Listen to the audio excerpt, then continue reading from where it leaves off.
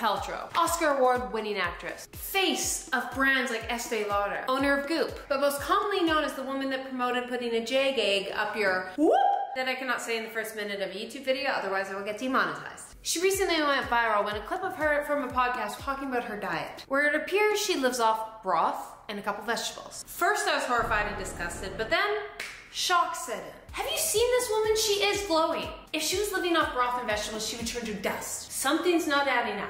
I'm someone that loves a good wellness hack, and something I love even more is debunking fitness health trend clickbait titles on the internet. So I'm gonna take it upon myself to do Gwyneth Paltrow's whole daily wellness routine to see if it is indeed toxic or iconic.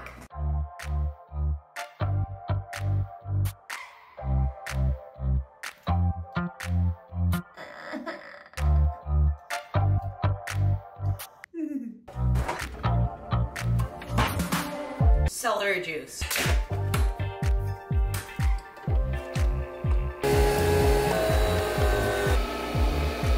I honestly expected Gwyneth to be a bit more original. Like, this has been overdone.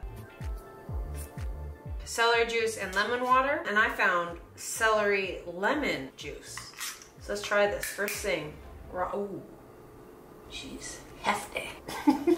Why did I say that? Ooh, it's kind of spicy. This is quite lovely. I wake up parched. Is there anything magical? No, it's just some celery and lemon in your water. A little nutrients. Cool. Oh, that did not foam. It was my first time trying macadamia nut milk. Doesn't foam. Sad. So I'm gonna sit here, enjoy my not frothy coffee.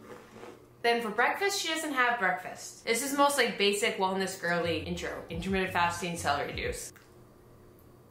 Is example number one of where she gets hatred, the fasting. But I have some hot takes about that, but we'll address that later on when we actually eat food. It's nice, but there's like way better things I could spend $8 on. Way better. Now workout. She does an hour movement in the morning, walk, Pilates, or like every basic LA mom, Tracy Anderson. I've got tea about that. Because I don't live in sunny LA. I gotta bundle up for the elements.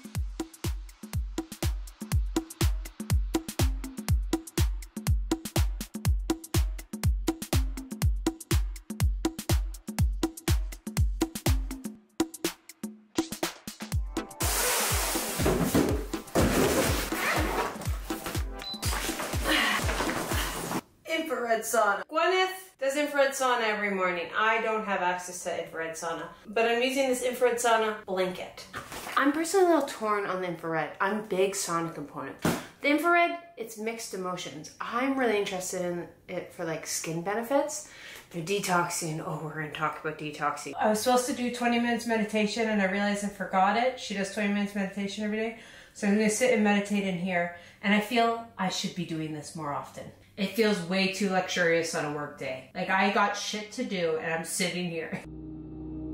It's nice though. Also, props to everyone who called me out for not doing the NSDR protocol in the Andrew Huberman video. I've done every wellness challenge but meditation, and you have all caught on. Have I been avoiding it? Yes. Do I think it's beneficial? Yes. Do I refuse to do it? Yeah. I will eventually do it. I've just put it off for 5 years. So yeah, here's me meditating. And by meditating, I mean I'm talking to a camera.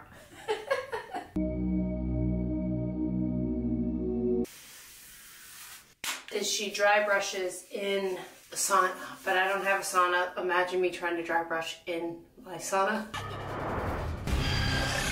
I actually have the Goop dry brush. I've had this for 2 years. It's great, but I love dry brushing. People talk about it getting rid of cellulite, lymphatic drainage. I don't know. But where it does shine is it exfoliates the dead skin. I've been cursed with red splotchy skin, but I've been blessed with not too much cellulite. But if I let my dry skin build up, it looks like cellulite. But if I'm just dry brushing, it takes away the dry skin, gets rid of my KP, and reduces the look of cellulite. I love it.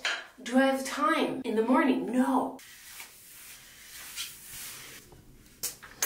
So it's around 10 o'clock when it doesn't eat till about 11 or 12, so I'm currently fasting. And this is something that kind of ticks me off. Andrew Huberman says he's fasting in the morning. No one's upset. For science, longevity. Gwyneth says it.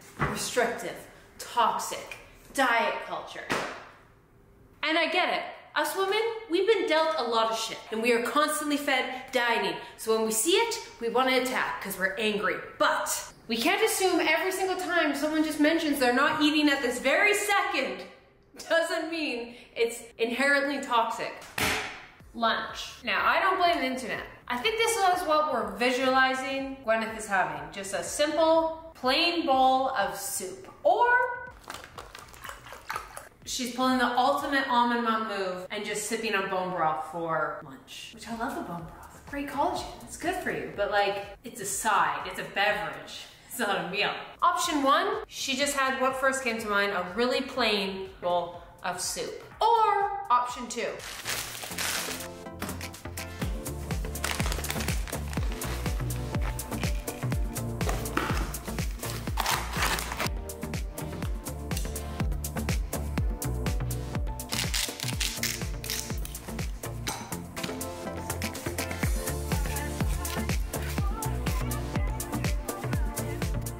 Option two, when someone says they're having soup for lunch, it could be a soup topped with nuts, a lot of cheese, drizzled in olive oil.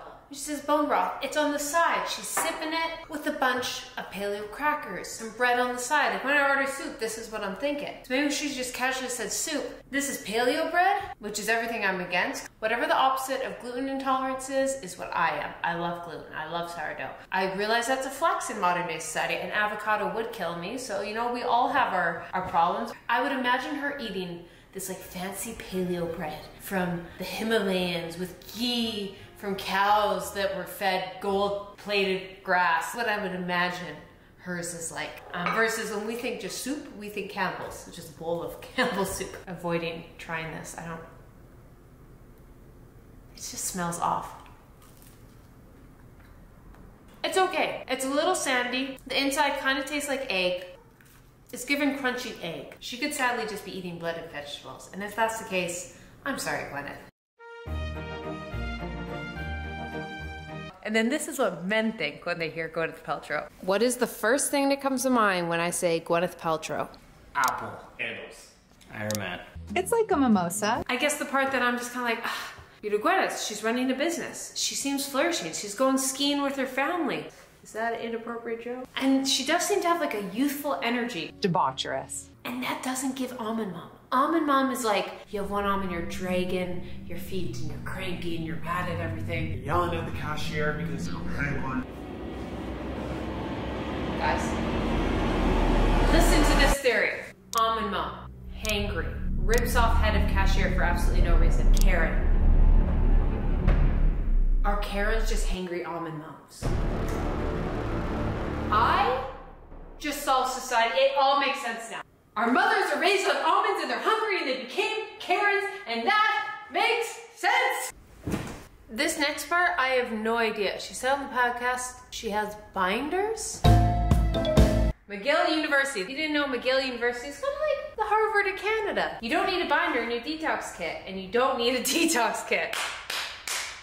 According to McGill, detox regimes, already misguided, are now incomplete without the purchase of a latest novelty, a binder. An Austrian dermatologist. Now, he noticed when he was trying to detoxify people, there was always negative things would happen. I think it's just common. Anytime someone does a juice cleanse, they're talking about headaches, you feel you need to throw up. And people always say, no need to worry, that's your body detoxifying. That's all the chemicals coming out. And I guess binders are the idea that they will bind to these toxins when they come out and help eliminate them from their body without touching your body. I hope the absurdity of that kicked in. And also, I've always found that so funny. Juice cleanse. What do they lack? Sodium. What happens when you don't have enough sodium in your diet? Headaches, nausea. So I often think these detoxing symptoms you feel are just not giving your body enough nutrients. Take-home message, binders are natural substances like clay and charcoal that the wellness industry is selling, claiming that they bind to toxins during a cleanse to prevent you from feeling ill and stopping the body from reabsorbing toxins. Gwyneth, please stop saying detox. I think everyone would be on board. But I'm gonna play devil's advocate, okay? There is sometimes an abundance of not too good things in our diet. There is pollution in the environment. There could be stuff in our water. Naturally, your body we'll eliminate them out. They know your body would do it on its own, but let's have it more efficient. Let's give yourself the nutrients your body's optimizing. Okay, we need a new word. We need a new word because there's a lot of things that people just say, people just stamp detox with no idea what that means. Instead of just being like, things that might help optimizes your body's natural processing. Because most of these people selling detoxes aren't doctors, and those are the only people who can actually help you if you're poisoned with the toxin. What they're trying to say, I think the wellness industry, why they need another word, is they're trying to say supplements optimize your body. Omega-3s help your skin. Your skin protects you from toxins outside. Taking enough nutrients optimizes your lung and liver capacity. So we need a new word that's just saying optimizing certain organs that may help detoxify. Because if you actually need to detoxify, go to the doctor. Okay, USC, see, that's a kind of like, okay, it's not a miracle cure, but it's just, I've got extra income, I'm a millionaire. I can spend it to be like 100% optimal, knowing I'll piss a lot of it out because I got money to piss away. Versus us, regular folk, who are just trying to put enough food on the table. That is Gwyneth though. She's got the extra money, and that's who she caters towards. Ketones. So I saw in the podcast, she has ketones midday. Something about this feels illegal. Ooh. It's sweet. Ketone update. I feel really lightheaded. I feel slightly buzzed. This could be complete placebo. I don't like this feeling. Jittery.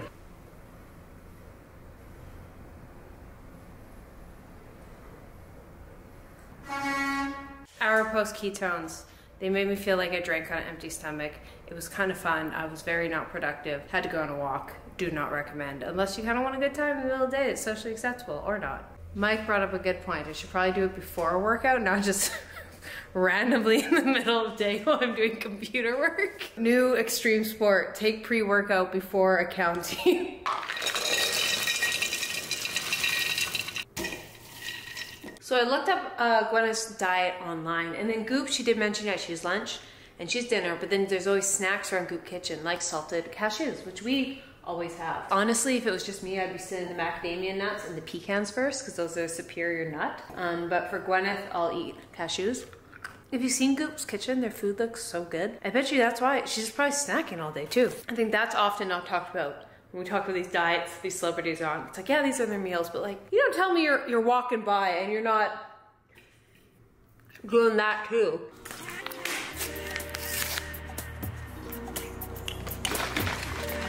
For supplements in the podcast, she mentioned too. She mentioned NAD, which I've heard so much science about and I'm very intrigued by it, but it is hella expensive. Sirens, shh. Kidding, we appreciate you saving someone's life. We appreciate you. Thank you, first responders. But shut up. Out of my price range for this video. But she did mention she takes AG1. This would be a perfect ad read moment, but it's not. I just genuinely drink it every day. It's great. I was about to go into ad read, but they're not paying me in this video. I'm just gonna say I love it and I will drink it and I will promote it, even when I'm not getting paid. But they will not get an ad read on me because you gotta pay the big bucks to hear 75 whole food news. Dinner. On the podcast, the clips that went viral said she pretty much just eats vegetables for dinner. So this is what we're all envisioning. They're all beautiful, but just some chicken and vegetables. I'd be so hungry if this is all I had for dinner. Option one, what we're all thinking she means.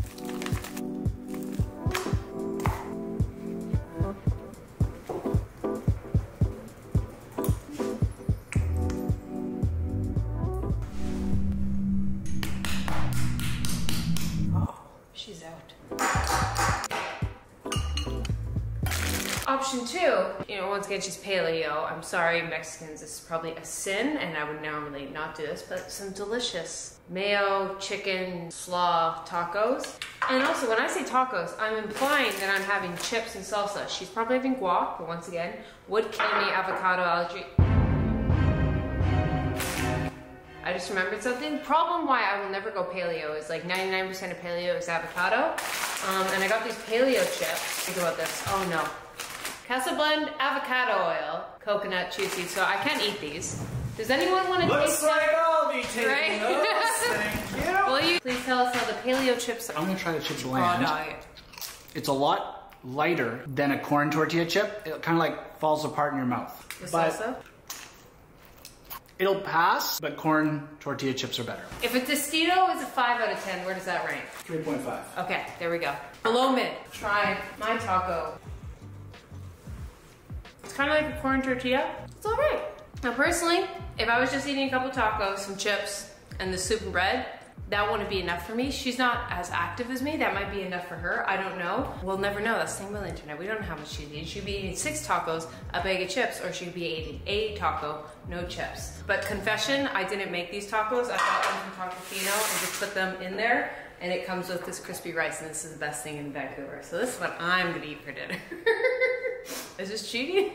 Now, Gwyneth is another shockingly polarizing figure online. And I was asking myself why, and then I was like, nepotism. Nepo baby. Nepotism babies. The Nepo baby. Paltrow, Allison Williams. And this is something that never crossed my radar up until a year ago. I don't know, I just was like, oh yeah, some people are born rich. Cool, lucky, must be nice. And I never realized why there was such a hatred. So many people start at different places. There is racial inequality, there is social inequality, and so many people start behind the line. I know for myself, I didn't come from wealth. I came from a family with a lot of addiction. I didn't grow up in a place like LA. I didn't even realize acting could be an option, let alone having someone having an in the industry to get me that job. But then I'm also aware that I'm a skinny white blonde, and I definitely did get many advantages getting into bars and things like that. And I got a job when I was 18 working at Abercrombie.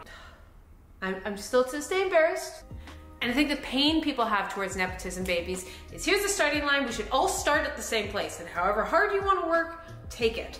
But the reality is some people start way behind the line. People like Gwyneth start way in front of the line, and I get that anger. Because when you start behind, you see the people start ahead, and you're like, why can't I just have the extra you had, so I'm at least at the same starting point, and then we go and be on our merits. And so I get that that's gotta be infuriating.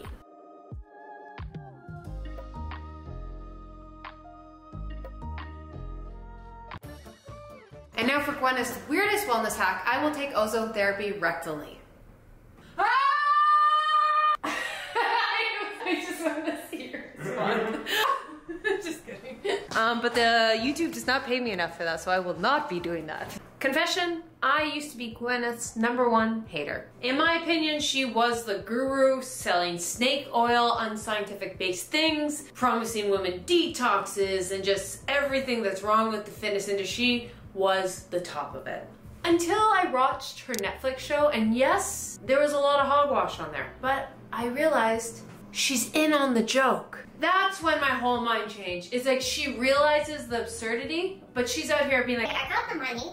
Let's see if this works. and she's almost a guinea pig. Try whatever it takes. She's got the disposable income and she's gonna test these things. She's not talking to the average person. She's talking to the rich LA moms that got disposable money that want to spend $1,000 in supplement, that can do that. And us sitting here being like, why the hell would you buy that? And it's because they've bought in everything else. And now I kind of give her props. There's been a couple things she's tested and talked about that we all made fun of later on turn out to be kind of true. Things like meditation. That we used to make fun of, and now we're like, oh no, that's scientifically proven and really good for your mental health. And other times she's severely clickbaited. Another thing she's known for is the vagina steaming. Turns out she never actually promoted vagina steaming. She just promoted 10 spas in LA in one Goop article, and one of those spas happened to do vagina steaming, and then some article wrote about it, and then it blew up everywhere, and now she's just known as the crazy vagina lady. And it makes sense because she uses these clickbait titles to get more clicks, to grow her business. It's worked for her, so why would she stop doing that? But that's also why she gets this bad rap of being an almond detox mom. And I don't have the answer. You gotta take her with a grain of salt. But I think she takes herself with a grain of salt. I think she realizes, I don't think I need to shove a jade egg up my hoo-ha. all of the health and wellness things aside, something I do have to really thank Gwyneth for. Her being one of the first people, not the very first, but just in that realm of talking about women's sexuality and making it chic and cool and not taboo, because that's been such a taboo subject for so many years. I think that's something that's become so normalized, and she was talking about it before it was normal. Gwyneth gets my stamp of approval for that. Was this toxic? Was this iconic? I don't know, because the reality is she could be eating next to nothing, and if she is, well, that's really sad, and please stop. Please feel yourself, but she looks like she's radiating. Also, she has so much at her disposal. She has the Goop kitchen. She can hire a chef. I learned this when I did the Tom Brady challenge, of when they say, oh, I had some like chicken and vegetables. We think a plate of chicken and a side of asparagus. They're talking some duck confit asparagus shipped in from France and olive oil drizzle and cream cheese from cashews and sprinkled with balsamic reduction, a real meal. They've got the disposable income to make vegetables and protein luxurious. And that is why people hate her, because that's the privilege. But I'm kind of in the torn, I'm like, like the Kardashians. It's out of touch a lot of times. But that's why I love watching. That's why I love reading Goop sometimes. I'm like, that's so out of touch. I want to know what they actually do. Because don't tell me they're just like us. They're not. And that's why it's so entertaining to see. She's testing things, and sometimes they turn out to be good, and sometimes they are hogwash. And a lot of times it's out of our price range. Maybe that solution should put some more like affordable options on Goop, but then I guess that's the point of Goop. Like, Chanel's gotta be Chanel. Why I don't buy Chanel bags? But if you like this video enough, maybe this video will make enough for a Chanel bag. Probably not, but you know, here's hoping. We solved the almond mom, we solved the Karen. Let's stop using the term detox for everything. Have a great day, go pet dog. Love you guys, bye. Also, I don't know why it's the ketone.